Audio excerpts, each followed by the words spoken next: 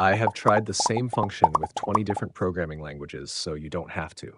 The function is for running a loop from 1 to 1 million, measuring the time each programming language takes to execute the loop. But first, let's look at how many lines it takes to write the same kind of function in each of these languages. Let's go from low to high.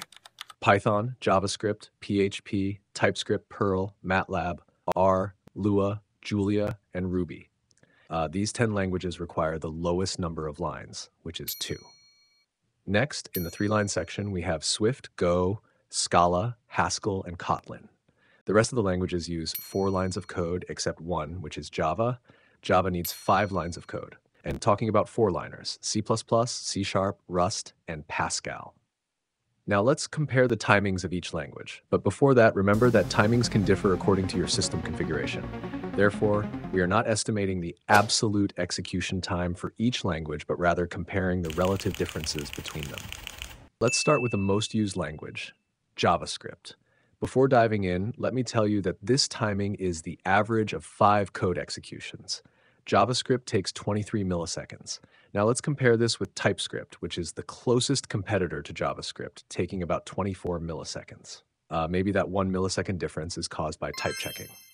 Next, let's move to mobile development, where we have 3 languages, Java, Kotlin, and Swift, which take 12, 8, and 9 milliseconds respectively. So if you're building an app for Android, you should prefer Kotlin over Java. Now let's explore scripting languages, Python, Ruby, PHP, and Perl. I'll include one more language in this list, C++. Python takes around 34 milliseconds, while C++ is about 10 times faster at 3 milliseconds. Ruby takes 38 milliseconds, Perl takes 41 milliseconds, and PHP takes around 33 milliseconds. For system programming, we have C#, Rust, Go, and Lua, which take 8, 5, 6, and 20 milliseconds respectively. The rest of the languages have specific usage. Matlab is mostly for mathematical computing, R is for statistics, and Haskell and Julia are for high-performance computing.